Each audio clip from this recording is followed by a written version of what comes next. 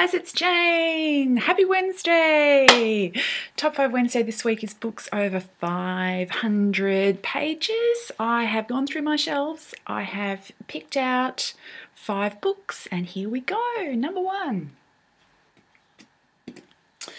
Connie Willis, Doomsday book. This copy has 578 pages, so there you go, we make the cut. This is a time travel story. I feel like I'm talking about those a lot recently. Its framing story is set in the future, and our main character, Curvin, is a student at a researchy university where they're researching the past. So she's a historian, and the way she works is she goes through a time machine to the past.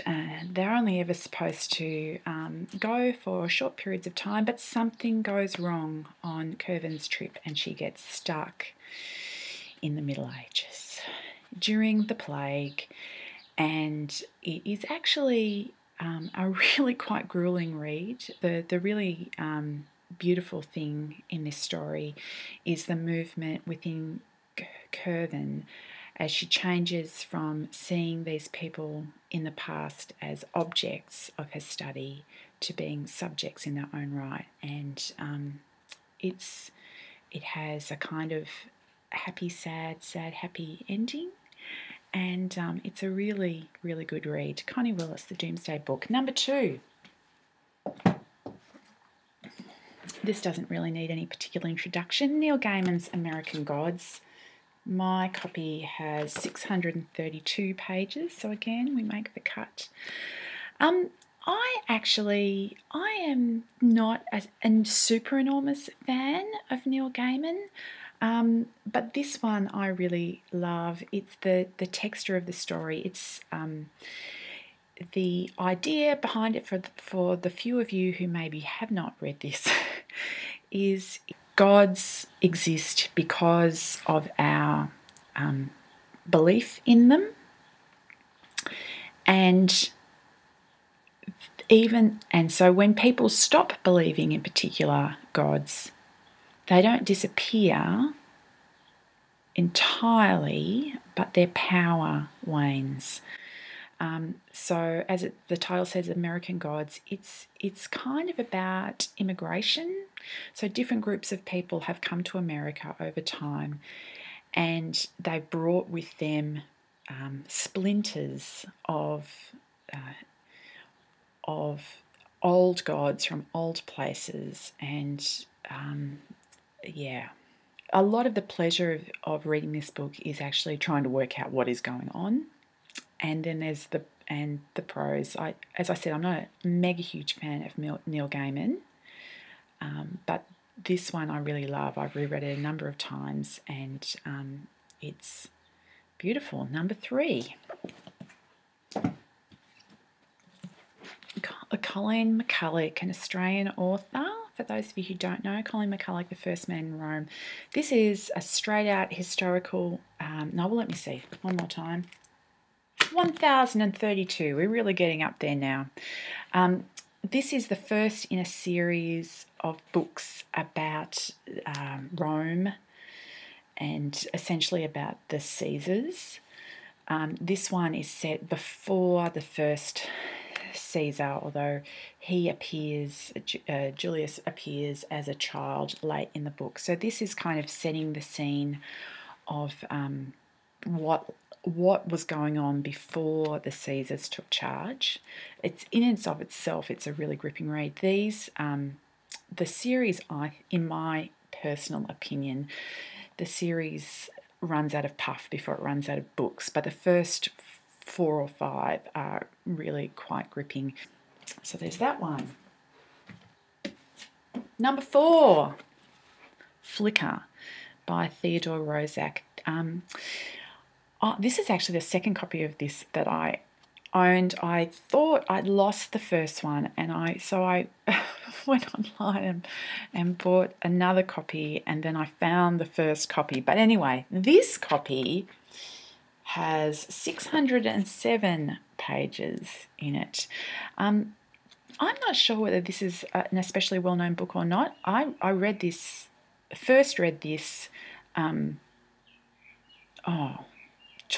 plus years ago. My first copy I actually got as a remainder stock from a newsagent's when I was, a student and had no money. But it's a really, really interesting read. It's exactly my kind of book. It's a kind of secret history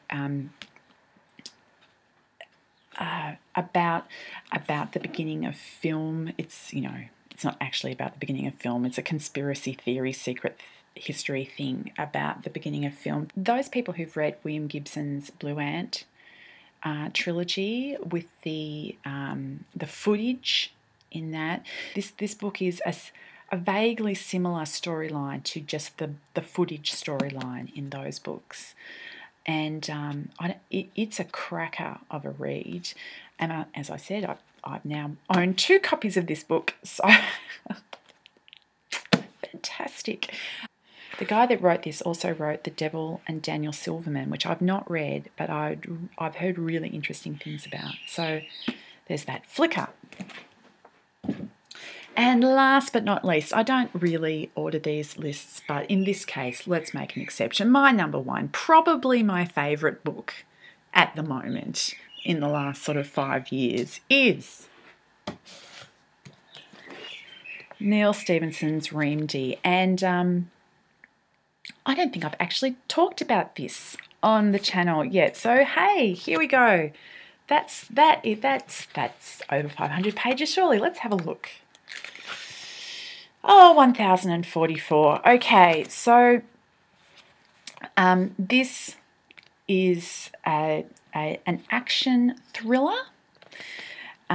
Its 2 main characters are an uncle and his niece, and they each have their own storyline, which in the first sort of section of the book seem relatively separate, and then they end up being threaded together. Richard Forthrast, the uncle, is a multimillionaire who, amongst other things, founded a company which runs an enormously successful online game called Terrain, which is kind of World of Warcraft-esque. And Zula, the niece, works for him in a certain capacity, and she is dating this guy who ends up getting himself into major league trouble, and they are kidnapped by Russian mafia and end up in China, and then they end up being re-kidnapped by Abdullah Jones, who it turns out is kind of a Osama bin Laden type character who's a black Welshman, of course. And of course, Richard, at some point realises that Zula is missing because there's no ransom demand sent, and immediately, because it's not actually about that initially. But yeah, and it ends up with a really exciting kind of final third. It's a thriller and it's fun. And now I haven't made a short video at all. I've made a long one. So I'm going to stop now. And I hope you're all well, and I'll talk to you later. Bye.